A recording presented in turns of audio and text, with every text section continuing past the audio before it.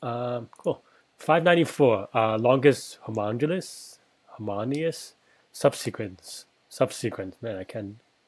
It's a mouthful there. We define a Man, this spelling thing's too harmonious.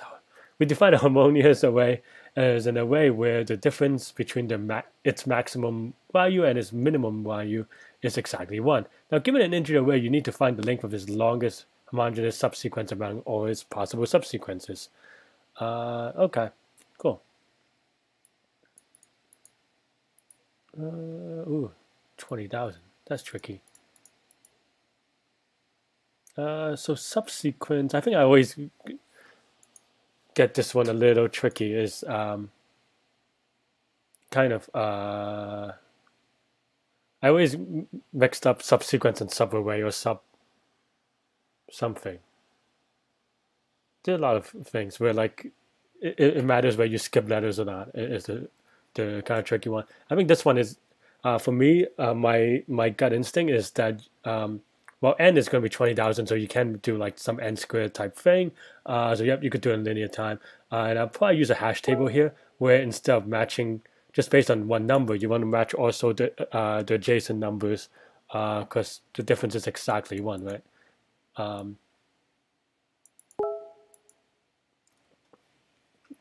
Yeah.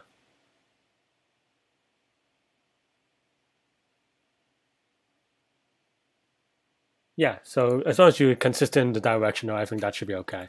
So let's get right to it. Well, let me take. Oh, I've been actually trying to do more Python 3, so let me try. Oh, oops. Okay, I guess I'll just type it again.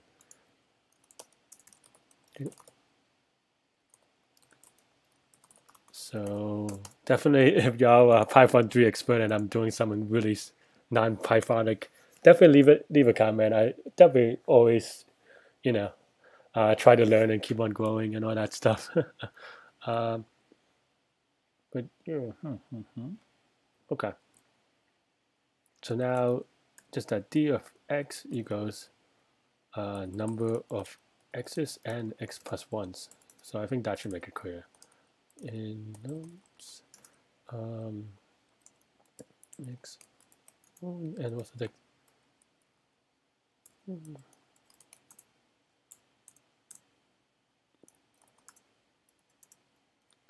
okay, so the longest. Yeah, okay.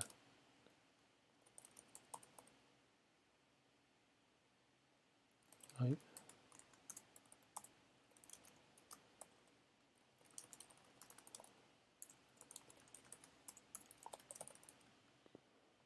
And then it's just taking the max of the values. I think I could probably do it in for comprehension somewhere, actually.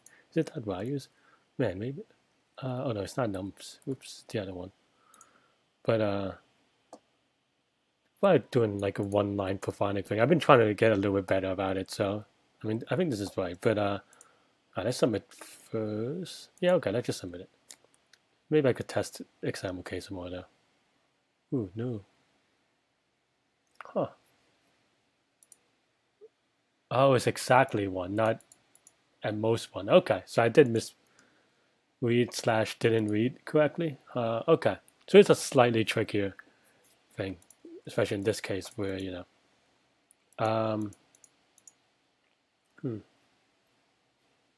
In that case, we could just keep a Boolean value just to kind of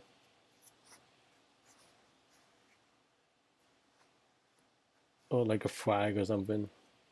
But it's essentially the same thing. You just kind of keep the same, like keep track of whether for a given number that it used both x and x plus 1. But and I'm glad that this was not a contest, because then I would have gotten whatchamacallit, not so good. Plus 5 minutes, so I should have to. Reading is hard. Okay, how do I want to do it? I'll just keep do a mask. Okay.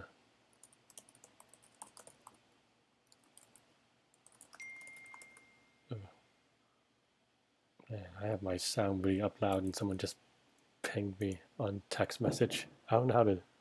Yeah, okay, I'll do it again later. That was very loud. But so no,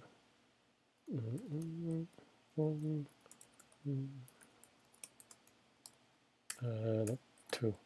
Okay. Oh, I guess now you do need the keys. What's the thing with the thing?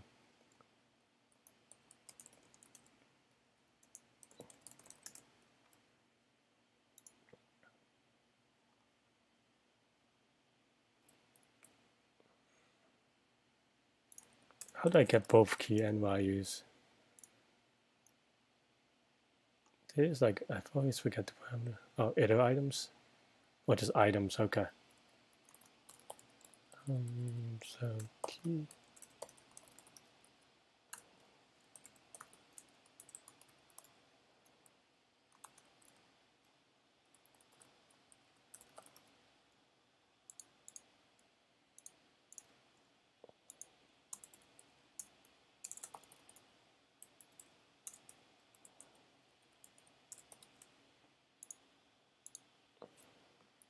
And I will explain this in a little bit because I think I do something like a little bit weird, but or at least not super easy to read. Okay, cool. Wow, really slow.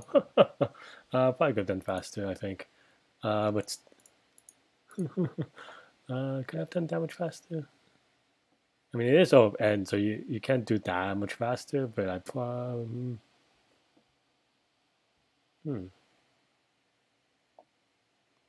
it's interesting.